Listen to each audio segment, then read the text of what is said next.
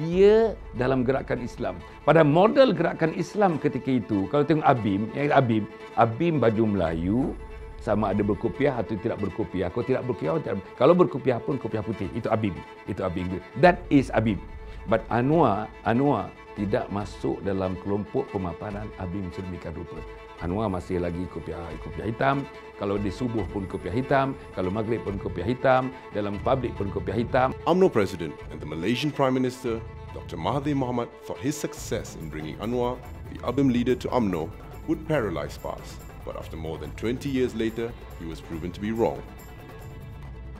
Anwar betrays, and after being ousted, found strength in PAS, and Anwar rises PAS into becoming a huge challenge to UMNO and the government. Follow the second chapter, Man of Many Faces.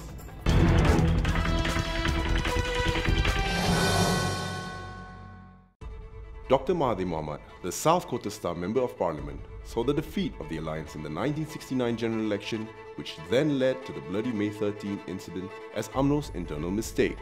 The defeat also involved himself, resulting in him protesting and distributing to the public his letter criticizing the style of leadership of then Prime Minister Tunku Abdul Rahman. The government banned the protest on July 14, 1969, beginning with the sacking of Mahathir from UMNO on July 12, 1969.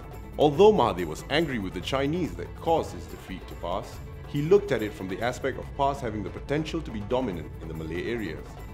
Mahathir was determined to paralyze PAS at all costs. His defeat to PAS Yusof Rawah was a very bitter one. After returning to UMNO when Tun Abdul Razak took over the country's leadership, Mahathir was appointed Education Minister, but he continued with the determination to fight PAS.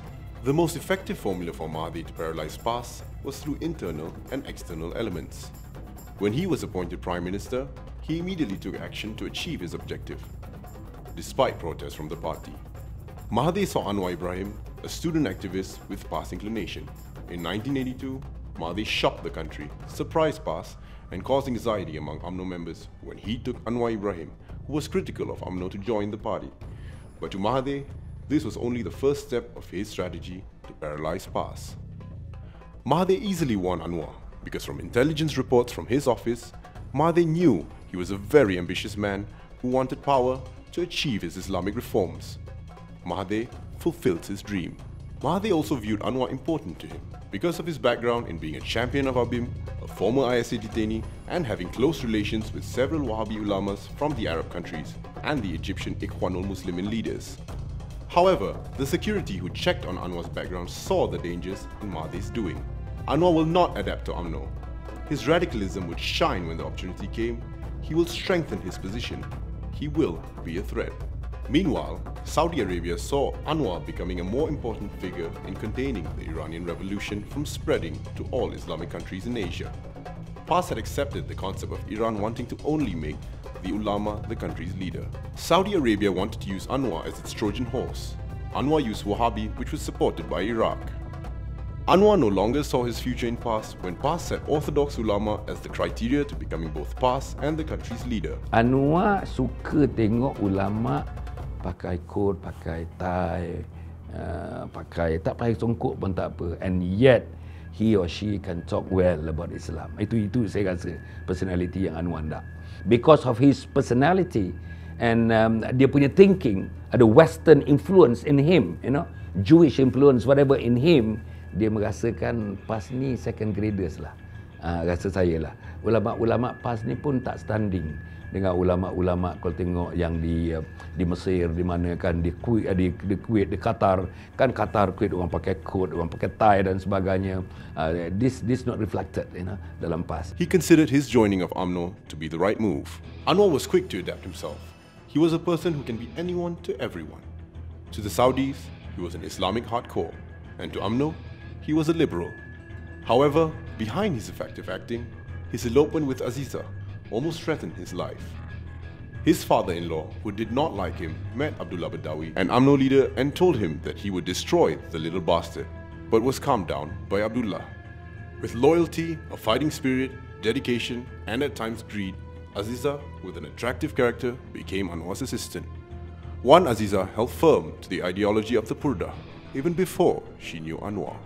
By supporting his rise to being an UMNO youth leader and given the post of Culture, Youth and Sports Minister, Mahathir was sending a message to the people that nobody could stop him from destroying PAS, the Islamic Fundamentalist Party.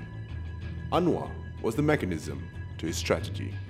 With Anwar in his grasp, Dr. Mahathir believed he could break two threats against UMNO in one shot, namely Anwar, who would be a danger if outside UMNO, and PAS, a party of Islamic extremists. Mahathir was confident of Anwar as his protege and would remain in UMNO to be with him in opposing anything that could be a hindrance to its struggle and aim of putting the Malays on par with the other races, and not as second-class citizens in the Malaysian society. Anwar won Mahathir's heart by showing that he had a bigger spirit than Mahathir. If Mahathir was a chauvinist, he was a supremacist. If Mahathir believed that Malays should get the special rights, they would continue to need him. Anwar showed to Mahathir that he wanted the rights to remain with the Malays forever. But there was something that Anwar could not compete with Mahathir. His background as a radical Islamic leader drew the suspicion of other races, compared to Mahathir, who was more open, causing the non-Malays to have more confidence in his sincerity. They were more comfortable with him. Anwar took advantage of Mahathir's confidence in him to smuggle in his friends from ABIM into the government and UMNO, comprising those having links with PAS, Islamic fundamentalists, Islamic radicals, as well as those influenced by the Iranian Revolution. To not rouse any suspicion from Mahathir, he ordered them to go along with Mahathir, to speak on matters which Mahathir liked, so that Mahathir would not feel threatened by him. With the confidence given by Mahathir to him, Anwar built close ties with banks which had links with Islamic radicals. He went overseas more often.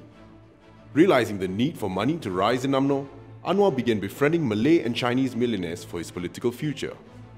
Anwar would only distance himself or make enemies of those who were against Mahathir. Mahathir trusted Anwar more and appointed him the Education Minister, a post said to be the bridge to becoming the Prime Minister. When holding the post, Anwar began showing his impatience. He wanted to get support and become popular to strengthen his position. During the short period of becoming Education Minister, Anwar had not only disturbed the system and spirit of the national education policy, but also changed the year-end school holidays, as well as ordered the term Bahasa Malaysia to be changed to Bahasa Melayu. You will see in the following chapter how he set up his operation towards achieving his goals.